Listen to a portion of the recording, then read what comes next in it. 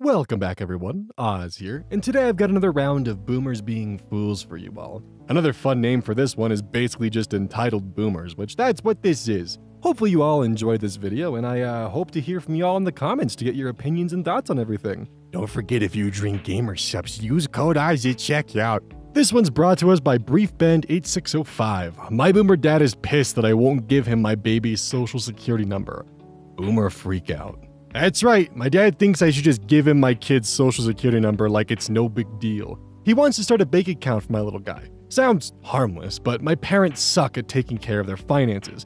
They've been bankrupt at least once and bailed out every few years by my grandparents while they were still living.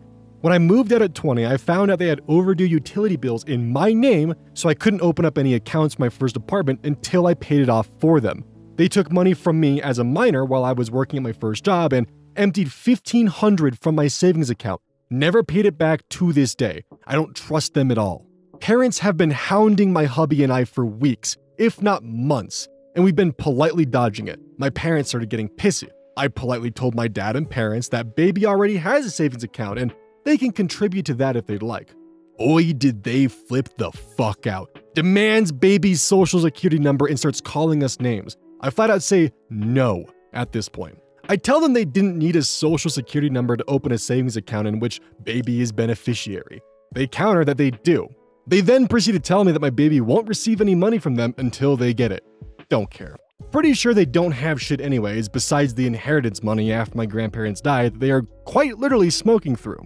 My dad even had my grandpa change his will less than 6 months before his death and showing signs of dementia. My grandpa, right before he died, asked me what my dad made him sign and showed me the new will, asking me to translate it. It was leaving us, the grandkids, out, and dad was the sole proprietor, the executor, and power of attorney. Everything was changed. No point in contesting it. Hubby and I want to cut ties and move far, far away anyhow. We could not care less over 10 or 15K. Just more ways they abuse money in positions of power. I called one of the top 5 nationwide banks in the US, and they say you don't. In regards to requiring the baby's social security number, they tried to corner my husband behind my back and he didn't budge either. The anger continues. Snide comments at every holiday so far, and baby's birthday is coming up.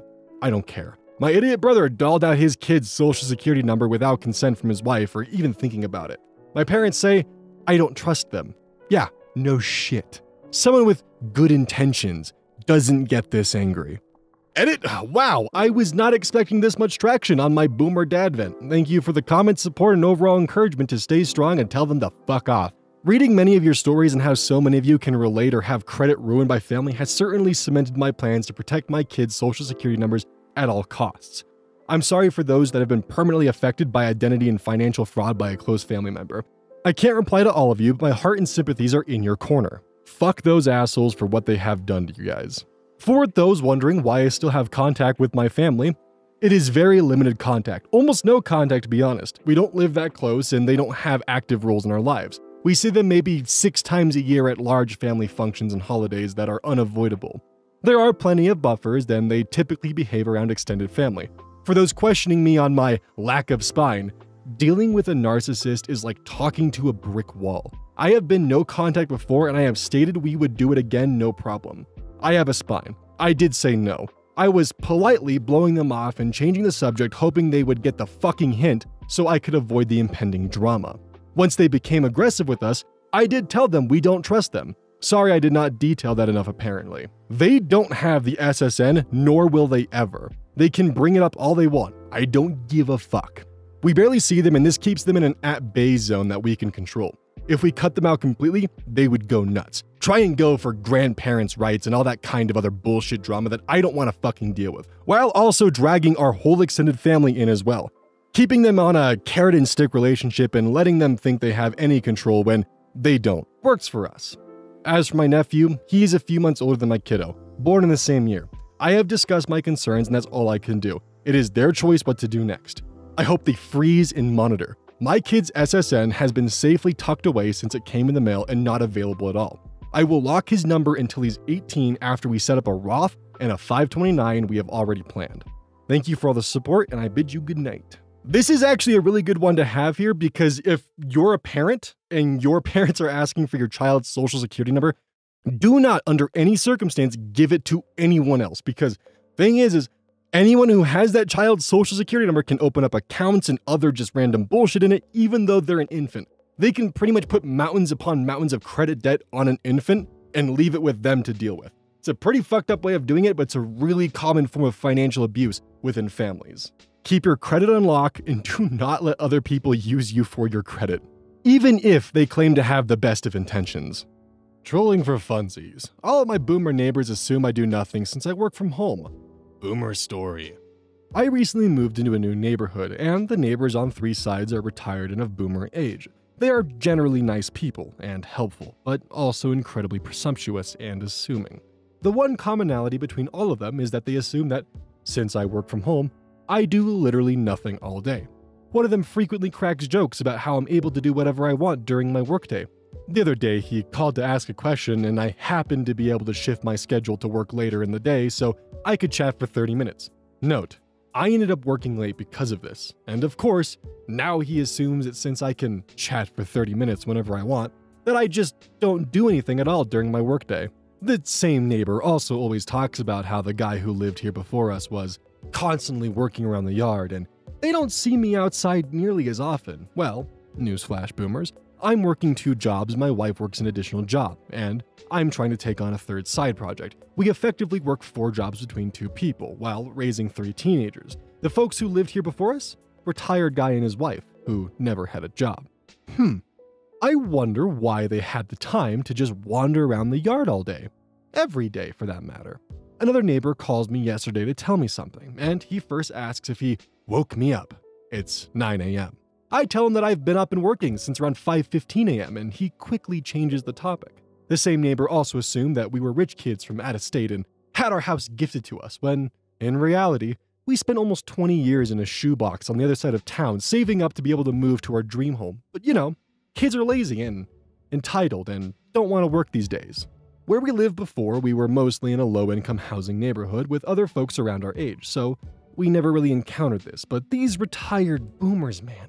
Every assumption they make about us is just wrong. Most of my neighbors are thankfully Gen X, which makes it a lot easier and they kind of understand the concept of working from home. I do have one boomer neighbor, but thankfully I assume the other people around us have already had the conversation. But because my work schedule is hell and because now I'm running 2 channels, recently I've been working nearly 10 to 14 hours a day. And I do wonder what my neighbors think. Seeing the lights on at midnight and then off during the day because I'm currently a full night owl. Hell, to really think about it, they don't really see me at all, so they probably just think I'm some kind of antisocial hermit. Big booing on. Boomer mother-in-law posted a Facebook status about my husband, blocking him from seeing it, but not me, his wife. So I showed him. Social media. Mother-in-law posted a dramatic status about how her son never texts her and how she just has to accept this sad reality. At the end of her status, she put a, "Don't worry, he can't see this post," and a bunch of other boomer friends were commiserating with her, saying they're praying for her or offered her bad advice. Come on, you can't just tease the bad advice and not give me what it is. And of course, she neglected to hide the status from her daughter-in-law, me. So I screenshotted it and immediately sent it to him. For any lurking boomer parents, if your adult kids don't want to talk to you, it's almost certainly your fault. There are expectations, but if they don't like you and you can't for the life of you figure out why, then it's definitely your fault. You have a blind spot, and causing a whole scene over not being liked makes it worse. Edit! More context for all the triggered parents in the comments. He talks to her about once a week, and a mere few days before she posted this, he had invited her to get lunch with him, and she gave a wishy-washy no. He just doesn't text her back every time and he doesn't answer spontaneous phone calls, hence her post. So I shared the post with him because his mom thought she could get away with trashing him on Facebook without him knowing about it. Man, that's not right. Also, if you are a boomer parent and you're wondering why your child never texts you, just ask them before ranting like this because I'm going to be honest, because of my work schedule and the fact that I exist only at night, my parents sometimes don't hear from me for a couple weeks. So that is 100% on me. But my dad every now and then just texts to make sure I'm okay, and then I give him a call, we talk for like an hour or two, and then I go on with my day. But sometimes it just genuinely is the fact that they're just busy and bad with time and don't realize how many weeks have passed since the last time they talked with you. Just give them a text, ask if there's a time you can call, and during that call, just check in with them and make sure everything's good. I guarantee you they're not, most of the time, they're probably not purposely avoiding you. Unless, of course, you are the kind of parent that go on Facebook and just start bashing them for, you know, that. Then perhaps there is more to it. This one's brought to us by whatever the hell this username is. I finally found the reason why boomers hate texting. Boomer story. My dad and I were making plans to do something for my sister's graduation. I texted him where we can sit down and discuss the specifics later that evening, and I will be at his house after work around 6. Between 4:30 and 5:30, I received 5 calls every 10 minutes or so, asking why I made a commitment to meet at 4 and never showed up, and to not bother showing up anymore, and that he would do all the planning himself. I finally showed up to his house at 6 o'clock and showed him the text messages, which he replied okay to, that we agreed to 6. His response? This is why I hate texting. When everything is clear and documented, there's no point in trying to argue who's wrong or who's right. I told him that with the truth being documented, that there is no point in arguing because it's evidently clear who is right and who is wrong. He responded with telling me to get out of his face and go home. As a personal recommendation to those of you who have parents or older parents, every time you have a phone call where you make plans with them, make sure you text them afterwards. A list, almost like an itinerary basically, of any plans that you made and what the plans are so they can't pull a good old switcheroo and guilt trip you or gaslight you into believing something else was discussed. This one's brought to us by Derek the Cat Guy. You're 5 minutes early? How dare you? Boomer story. This happened a few years ago when I was a driver for a national pizza chain. This woman calls around 2:30 p.m. She explains to the manager she's having a Bible study at her house at 3:30 and wants a pizza exactly at that time. My manager explains that we can't guarantee exact times, but we can be there within a 10-minute window on either side. The woman supposedly agrees and we take the order. Now, it turns out she's not actually in our delivery area, but slightly outside. Normally, we would have said no, but she was a little old lady without a car and we were slow, so the manager asked if I would do it. I looked up the address, saw it was only a quarter mile out of the area, so I said okay. If anything, the tip would cover the gas. So we take the order, the manager explains the 3:30 situation, and we agree we'll make the order. Literally one large thin pizza, double cut, which should have been a red flag for me, at 3. So it'll be ready around 3:10, and I'll be at the house around 3:25, 3:30. Perfect! Everything works out great. No traffic, every light is green, and I get to the door right at 3:25. Then, this 60-something-year-old blue-haired biddy opens the door and scowls at me. Hello, ma'am, I have your pizza right here.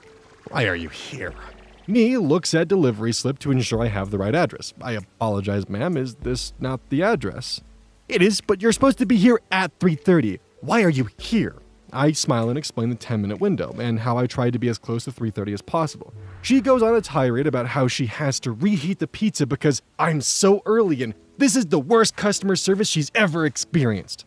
At this point, I apologize and ask if she would still like the pizza. She harumphs, grabs the exact change from the hall table, hands it to me with a scowl that would shame the devil, and I give her the pizza.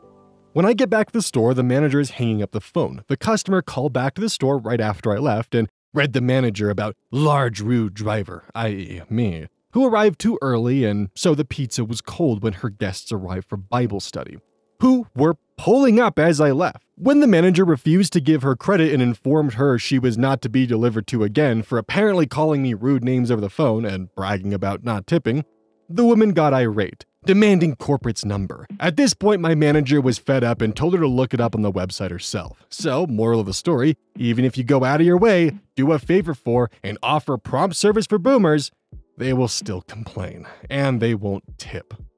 One thing that always gets me about these videos is like there's a common thread about just people being in the boomer age range, just being entitled assholes. And every time I make one of these videos, I always get one person who's like, "You're being ageist with this video!" And it's like, are you the same kind of people who just constantly rag on our generation nonstop, and the moment we bite back even just a little bit, you go on a tirade about us being ageist? Is that what it is? And to think they call us the snowflakes. Not a smurf, I promise. Probably the greatest reaction to an entitled boomer I've seen in years. Boomer story. I was at Kroger yesterday buying groceries. There were only 2 checkout lanes open and it was around 5 p.m.-ish, so the afternoon rush was in full swing. Both lines were about 8 to 10 people long. I was in line for one checkout lane and some mid-30s guy was in the checkout lane next to me. He was the last one in his line. I was the second to last in my line. A woman got in line behind him, who looked to be about 70. You know, sometimes when you meet someone, you just get a sense that they're kind of an asshole? Yeah, she was one of those types. She pushed her cart up behind him, made a few comments that we all ignored about not having enough open registers, and we'll be here all day at this rate. Some time passes and we're all shuffling forward as the line moves up. The guy who's in front of the older woman is now next in line for his lane once the person in front of him finishes. Then, she started her bullshit. I hear the woman say to the man, "Excuse me, I'm in a big hurry. Would it be alright if I just went in front of you?" While she was saying this, she moved her cart up alongside his, grabbed the front of his cart, and began to push his cart out of the way so she could get in front of him. The guy looks at her without saying anything, grabs the handle of his cart so that she can't push it any further to the side, and takes a step forward so the front half of his cart is now between the 2 drink coolers on either side of the lane so her cart can't fit alongside his. He then goes back to looking straight ahead without saying a word. The woman began to boom her. She started loudly demanding that he let her go in front of him because she has more stuff and has to get it home. Starts complaining that he's disrespectful and tells him, "It's ladies first, but please go right ahead," and so on and so on. She had the attitude of a woman who had rarely, if ever, been told no in her life and was handling it about as well as you'd expect. The guy, once again, didn't respond. Instead, he reached into his pocket, pulled out his AirPod case, and put both of his AirPods into his ears. Then he took out his phone and, very slowly and deliberately, slid the volume bar on his screen to the maximum. Then he went back to staring straight ahead without saying a word. The boomer bitched at him for another minute or two until she finally noticed that he couldn't hear her. Then went back to snarkily making comments at his back while the guy's stuff was rung up. The guy paid for his stuff and left without ever glancing at her. She was absolutely seething the entire time. That guy was my hero. Never even tried to argue with her, just shut her down and went about his day. I never would have thought that ignoring them was an option, but this changes everything. Now, normally I'm more a fan of just returning the energy back to them or just simply using their logic and cranking it up a couple notches so they realize their own inconsistencies, but this is fun. Brian Ching, 25. Boomer mother-in-law demands I don't go out to eat so we can save for her retirement. Boomer story. My boomer mother-in-law, female 59, is always complaining that I need to save money. At the first few years of my relationship with my wife, I thought she was just trying to look out for me. But recently, she let it slip at the dinner table today. My father-in-law burned the chicken drumsticks on the grill to the point where they weren't edible. When I suggested getting pizza from Little Caesars or Domino's, she slipped and said, "No, Brian, save your money. We have no 401k and you need to save." My mother-in-law married my father-in-law not because of his looks, he is obese, but he makes 6 figures, so I guess that was her draw to him. However, he admitted to me that he hadn't saved shit for retirement and he still owed a lot of back child support from a prior marriage. Their plan was originally to retire in Argentina, where they are originally from. However, inflation there is wild and quality of living is going down, unfortunately. So, now their plan is to live off of me, I guess. Fuck my life. It has been a long time since I've seen an FML conclude a post. But I don't blame him in the slightest, because that is not fun at all to find out the reason why your parents-in-law are essentially so gung-ho on you saving money is not for yourself or your future, but for their future. Now, in full honesty, I want to be in the position in life where I can support my parents in their retirement and help them with their future. But what gets me is the entitlement behind it, the belief that because they did not save during their life, something that they push their own children to do, that they should be entitled to the earnings and savings of, well, I mean, in this case, their son-in-law. This one's brought to us by Empty Ambition 9050. Boomer Dad can't figure out why I don't just buy a home. Boomer story. I showed him my income and we did the math. After rent, car, groceries, and insurance, I have $0 left over. You should get a second job. I already have 2. You're a fool for paying rent. Just buy a house. Okay, I think this is where we started, Dad. Then he goes into, right out of college I was struggling, so I got an apartment for $150 a month, but I only made $800 a month. So your rent was 1/5 your income. That would be like me finding an apartment for $500. Well, rent is a lot cheaper than that, so you should be fine. I showed him the exact apartment he had for $150, which is now $2,400. You need to get another job. I told you. I have two. And you should get a good union job at a factory like I did. Work hard. Those don't exist anymore. Actually, they don't exist anymore because of your generation. If you want a depressing rabbit hole to go down, just Google the wealth gap between boomers and any generation before and after them. The boomer generation had the peak of finances, and for some reason, after their generation, the quality of standard of living has consistently been decreasing when it comes to the average income and wealth that their children have. And it's not because there's a generational plague of laziness. Millennials have the highest education of any generation. Gen Z, we're still missing data on because some of them are still in primary education. But millennials, highest education. Yet the average millennial earner earns 25 to 30% less than their boomer parents did at the same age. And this is with adjustment for inflation. This one's brought to us by Làtchi, or is it LaFu10? Boomers angry, I gave them good news, a boomer's story. This happened a couple of years ago, but I'm still confused by it. My parents and their siblings, all boomers, went nuts with MAGA and Fox News. They also got my grandma into it. My mom was staying with my grandma when someone told them that Antifa was going door to door killing rich people. Obviously, they believed it and were hiding in the house and trying to find weapons. They kept sending messages about how scared they were.